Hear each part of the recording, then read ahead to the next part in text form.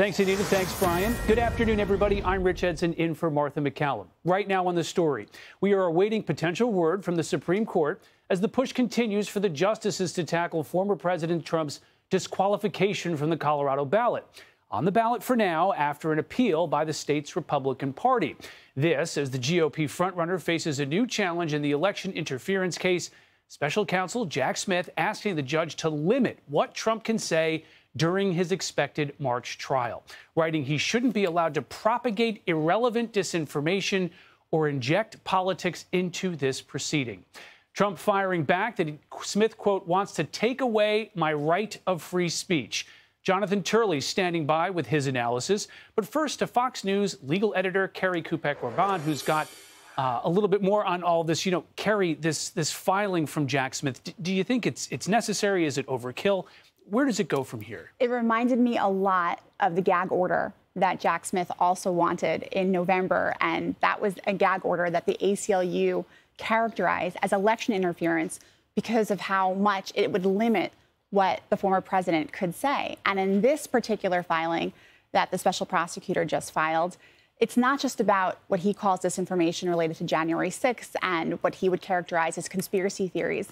He also, and this is what he led with in his filing, that he does not want Trump to talk about any kind of selective prosecution, any kind of vindictiveness, or to inject politics into it at all. And, you know, I was thinking, with all due respect to the special prosecutor, that politics ship sailed a long time ago when the Justice Department decided to prosecute the former president of the United States, who is currently the GOP frontrunner. And Jack Smith is at that politics, the ship's helm.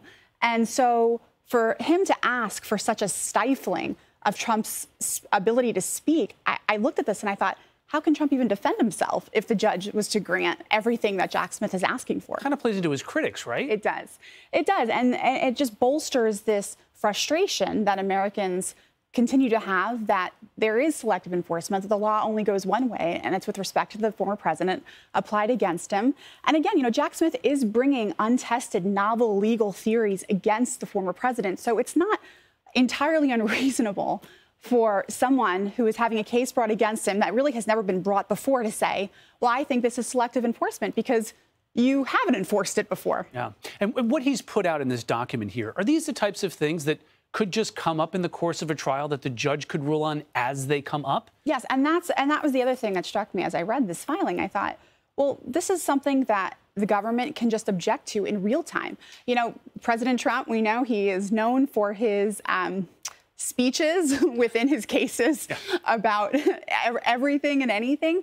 And the government, of course, could object on relevancy grounds. And the judge can make a decision right there in real time whether to overrule or sustain that objection. I mean, that's their recourse. So for them to file this in advance, again, just bolsters this argument that both Trump and a lot of his supporters have, that it's unfair and he's being unfairly targeted. I mean, it is an aggressive year coming up. There are a lot of cases, a lot of venues, a lot of political events upcoming here. If you look at some of what the former president is facing here, I mean, the Supreme Court's going to have to get involved, no?